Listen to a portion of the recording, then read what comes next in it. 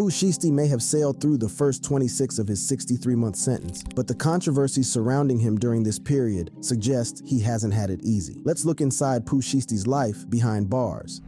Life behind bars. Let's begin by looking at everything that happened to him while he was in jail. Before his legal issues started, Pooh Shiesty shared many videos and images online where he proudly displayed cash and jewelry. You can see him with stacks of money, and he even places them on his ears sometimes. However, he and his team pleaded for financial assistance on social media during his incarceration. While Pooh Shiesty was at Miami's Turner Guilford Knight Correctional Center, his loyal followers were informed that they could support him by donating money. These donations were intended to cover his expenses, especially for food and legal defense. To facilitate the process, Pooh Shiesty's team shared an Instagram story, letting followers know they could send money through Western Union. While some fans might give him money, others find it funny that anyone would send money to a rapper who's already a millionaire. Shiesty would later prove them right in 2023. On Tuesday, February 21st, 2023, Shiesty posted a long message on Instagram, speaking boldly from prison. He seemed focused on his reputation in the streets and how Google listed his net worth. Referring to himself as King Shiesty, he claimed he was still untouchable and had millions of dollars, 3 times more than his followers. Well, he currently has 3.4 million followers on Instagram, in case anyone wants to do the maths. He asked Google to increase his net worth. He even made a dig at Jay-Z, saying he couldn't relate to his success at a young age. Shiesty also expressed anger towards those talking negatively about him and warned them to stop or face consequences. He mentioned his allegiance to the Chopper Gang. Despite his tough words, he thanked his loyal supporters and promised something special for them in the future. Many people saw this as a desperate attempt to remain relevant. Apart from financial matters, he was also involved in a baby situation. A woman who is not his girlfriend accused the rapper of getting her pregnant. However, he defended himself, claiming his innocence. Chianti, his girlfriend, posted a video of Pooh Shiesty talking from prison. In the call, he strongly denied the allegations made by his stylist, Asia Knowles. He said he isn't the child's father, doesn't even know Asia, and never had any sexual relationship with her. Pooh Shiesty made it clear that he was unfamiliar with the woman in question, as he was heard saying those words through the phone speaker. Chianti got very upset with Asia and confronted her on social media. She posted a supposed ultrasound picture on her Instagram story and accused Asia of faking her pregnancy. In another Instagram story, Chianti said she has asked Asia to stop bothering her multiple times and thinks that Asia is only doing this for popularity on the internet. Asia responded to Shiesty and his girlfriend by trying to prove that the rapper was the one lying. She shared a picture of messages she claimed were from the rapper. In those messages, he seemed to invite her out one night, but she didn't reply. She indirectly made fun of Chianti by saying that some people see things differently, like thinking the sky is red when it's blue. Moreover, she threatened to take legal action against Pooh and his girlfriend for harassing and defaming her. She expressed frustration about them ignoring her messages and accused them of paying websites to spread false rumors about her. She said she was about to contact her lawyer to deal with the harassment and defamation. Shiesty and Chianti didn't reply to Asia's legal threat. In another video, the rapper was seen wearing a green vest, which is unusual because prisoners or those awaiting trial usually wear orange or tan jumpsuits. A former prisoner on TikTok explained that the green vest indicates a person may be suicidal. In prison, if you're wearing one of these, it's because you told the cops it's game over, you're done. You don't want to be here no more. If you catch my drift. Wearing the vest means the person is under constant watch for 24 hours to keep them safe and prevent any harm, like using it to make a noose. They put you on 24-hour surveillance and they make you wear one of these. You cannot rip this up. And they do that so that you can't make like some crazy thing out of it, like a noose.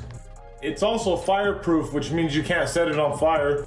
We, as convicts, call that thing a turtle suit. After watching the video, fans started sharing their thoughts on the situation. Some were worried, while others attempted to explain why Shiesty wore the vest. One person said he did it to be isolated because every inmate gonna try him 24/7. It's smart, not scary. This comment makes sense if Shiesty was thinking about protecting himself in jail. Another person echoed the ex-inmate's sentiments and said, "Everyone, if you end up in a turtle suit, it's because you said you were going to harm yourself, nothing else." Another person believed the authority might just put it on him without his consent. They said, "I've been in a turtle suit not by choice. They made that decision for me and I was okay." Before his incarceration, he was also accused of snitching. This accusation was because Shiesty had some luck in his case. He admitted guilt to one charge and as a result avoided 3 more charges. This reduced his possible sentence from life imprisonment to 8 years in prison. However, Wack 100, a music manager known for speaking his mind, accused him of doing more to get a lighter sentence. In a conversation on Clubhouse, Wack called Shiesty a snitch and claimed that he cooperated with law enforcement. Wack claimed he saw a written agreement where Shiesty gave evidence against his co-defendants. Pooh Shiesty responded to these allegations on his Instagram stories and denied being a snitch. He clarified that he never made any statements to the government or anyone else in exchange for anything and wanted to educate Wack about his case. He said he follows a strict code of silence called omerta, which means he never snitches or gives information to the authorities. He won't sit down and reveal things like a weak person. He warns others not to misuse his name and explains the difference between factual and government proffers. He wants people to understand that plea agreements involve giving information that could be used against someone in court. He urges everyone to have integrity and respect like he does. Big 30, a close friend and collaborator of Pooh Shiesty, defended him on Instagram. He disagreed with Wack 100's claims and made it clear that Pooh Shiesty has been in jail since June 2021 without bail. Big 30 expressed frustration with Wack 100, calling him names and defending his friend's character, saying that Shiesty has never betrayed anyone or been disloyal. Big 30 also questioned why his friend hasn't been released like other rappers and accused Wack 100 of associating with informants. Pooh Shiesty's attorney, Bradford Cohen, also responded on Instagram to dismiss these claims. Cohen made it clear that there is no evidence or proof supporting the idea that Shiesty provided any information. In fact, none of the people involved in the case gave statements or confessed to any involvement with others. The charges they faced were only related to having a weapon during a drug crime, and they all chose to plead guilty. The other serious charges against them were dropped. Cohen expressed frustration with the spread of false information just for the sake of attention. Let's talk about what got him incarcerated in the first place.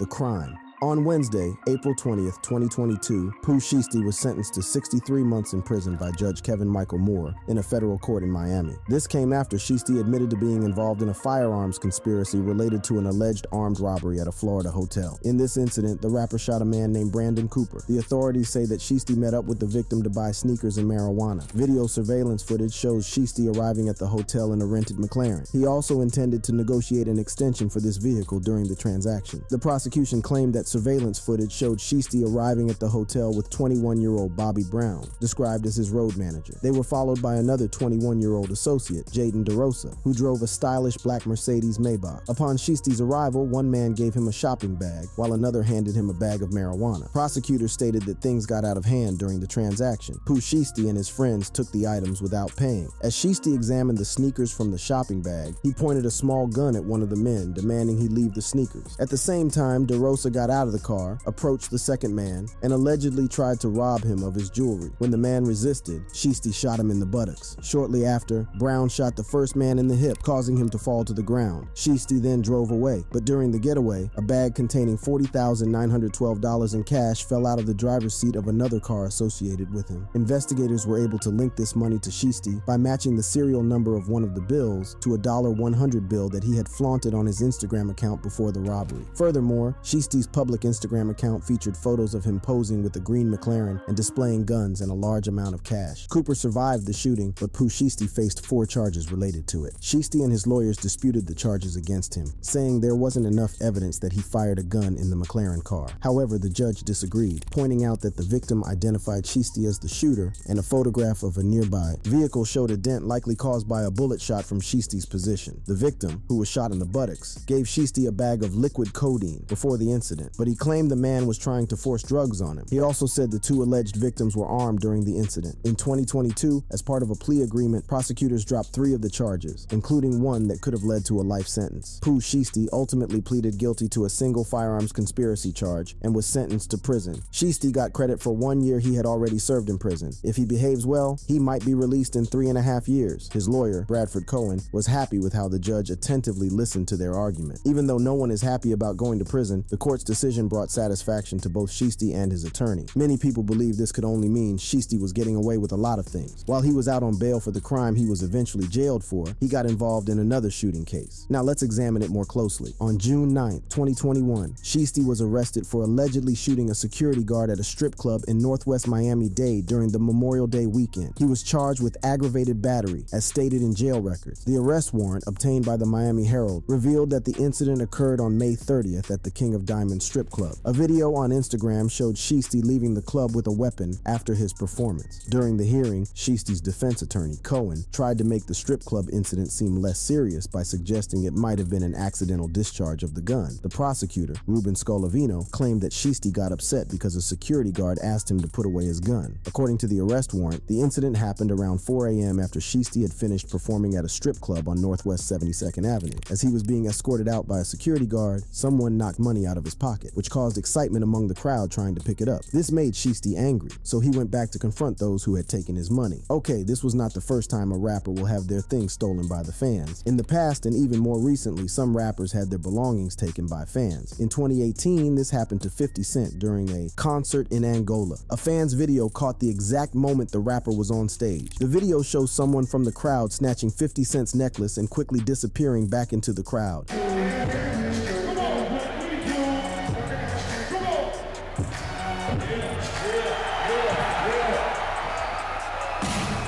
During a show in North Carolina, NBA YoungBoy also had his chain taken by someone. While on stage, he stopped the performance to criticize the people who took the chain from his friend. Hey, you see that chain? Hey, you see that chain you just took out my partner neck? Hey, that chain you just took out my partner neck, that ain't his chain. That's my chain. I ain't really tripping off this. He even publicly shamed his friend for losing the chain and offered a reward of $50K to anyone who could bring it back. During a concert in his hometown, Atlanta, the popular rapper Playboi Carti also had his chain stolen. It was his first time performing there since gaining mainstream fame, and the show was very lively. In footage from the concert, Carti can be seen shirtless on top of the crowd while they chant along to his song. At the start of the clip, he's wearing a small gold chain, but by the end, it's gone.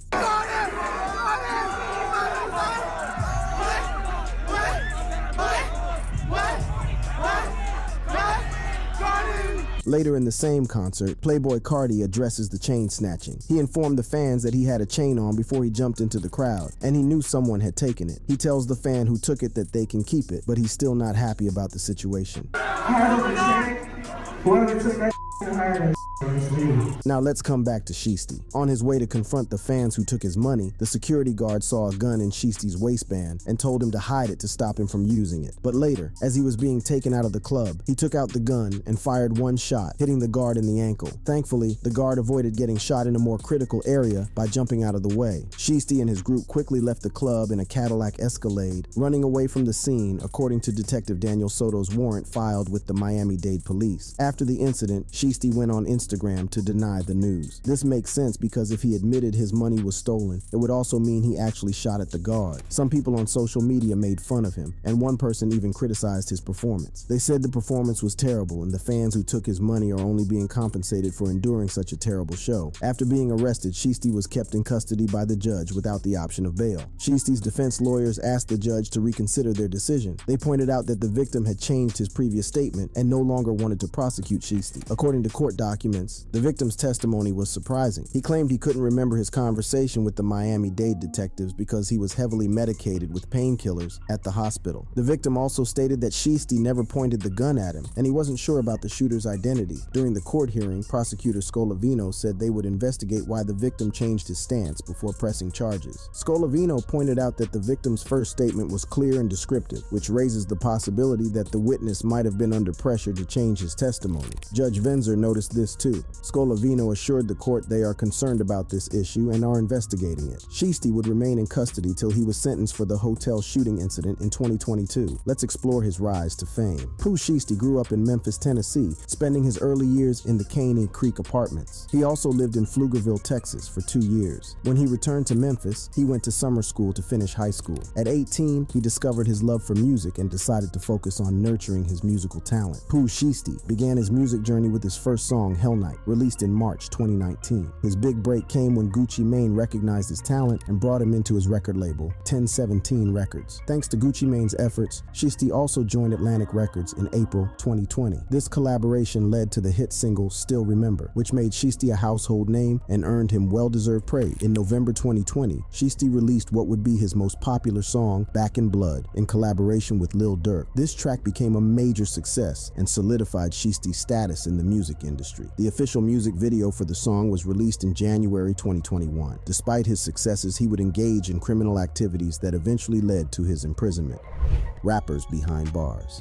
During his sentencing, Pooh Shiesty was made aware of his future after serving his sentence. According to a May 1st, 2022 report, the rapper will be under supervision for 3 years after serving the rest of his 5-year and 3-month sentence. During this supervised release, he will have to follow several conditions. For instance, he must avoid contact with his co-defendants and the gang members he used to associate with. His parole officer will also have the authority to search his home. The court documents also mention that Shiesty will have to complete an alcohol and drug rehabilitation program. The rehabilitation program might not be too difficult for him since he had previously claimed to be sober. In one Instagram post before he was sentenced, the rapper expressed how his skin has improved since giving up on drinking lean. He also mentioned that his mindset has changed and that he feels like he's already in prison. He believes that people are trying hard to portray him as a dangerous person. He ended his post with the hashtag #FreeTheBiggest. Now that we've seen what is in store for him after his jail term, let's look at situations he will likely face in jail. We all know prison is a very dangerous place for rappers, and if he's not careful, he may lose everything he's worked for. Let's look at examples of other rappers who had issues in jail. Now, an excellent one to start with will be that of King Von's murder in 2020 has not stopped the late Chicago rapper from being a popular topic of conversation. He recently made headlines once again, this time due to the release of new footage depicting his time in prison. In a leaked video, Von can be seen engaging in a violent altercation with another inmate. This incident, reportedly dating back to 2016, shows King Von and an associate engaging in a scuffle with the inmate. The guards intervene and break up the fight by using mace on them. In the video, the rapper was later interviewed by a sergeant about the incident. Can you tell me what happened? I got maced. Why'd you get maced? I was in the hallway. You was in the hallway. I was in the barbershop, hit the corner. Who maced me, Skip? I don't know. Somebody maced me. They just maced you for no reason? Yeah. Oh, okay. You got any injuries? Yeah. He seems confused about why he was maced and worried because he didn't get any medical attention after being exposed to the painful chemical. He informed the sergeant that he had been sprayed with mace in the hallway and later in the barbershop. He recounted how he turned the corner and someone sprayed him, causing him to fall. Although he spoke with the counselor, he did not receive any medical care. This is the most recent in a series of videos released recently, featuring footage of the deceased rapper's time in prison. On Tuesday, July 18th, leaked body cam footage from November 2017 appeared on social media. In the video, Von can be seen telling police officers about his alleged sexual preference. He did this to be transferred to a safer jail section and receive protective custody. They supposed to be a Christian, but they got a problem with gay people. So because of your sexual orientation, you're requesting protective custody, is that correct? Yes. Okay. One officer asked Von if he is requesting protective custody because of his sexual orientation, which Von confirms. Von says that the people who have a problem with gay individuals could be Christians. He also mentions that they tried to make him engage in sexual acts with them. King Von's friends and fellow musicians have spoken up to support him. They clarified that his wish to be transferred was because of the jail's rules. THF Zoo, who is connected to Von and Lil Durk, posted a video on Instagram. In the video, an officer can be heard saying that Von just wanted to be moved across the hall. He doesn't want anything, he just wants to move across the hall. Zoo expressed frustration because this part of the video is not being shown on blogs. They said the blogs were trying to harm Von's reputation. Zoo mentioned that moving around in that county is tough unless you're sick or seeking protection. Meanwhile, on Wednesday, July 19, 2023, another video surfaced online showing King Von fighting with a rival from Chicago while he was in jail.